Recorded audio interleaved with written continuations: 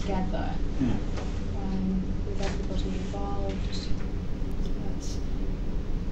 So overall, I'm getting the feeling that a lot of this would help if it was in place. Yeah. Yes. And the thing that you felt that you wanted to stress was that it needs to be consistent, that it isn't just in other bits and when it is in place, it needs to be monitored to make sure that, you know, what the Commissioner has said should be within that, is that providers are compliant with it. Which we, you know, from our experiences, we know they don't. You know, it's, well, you've come in, it's our pound note now, so, you know, we don't have to do that.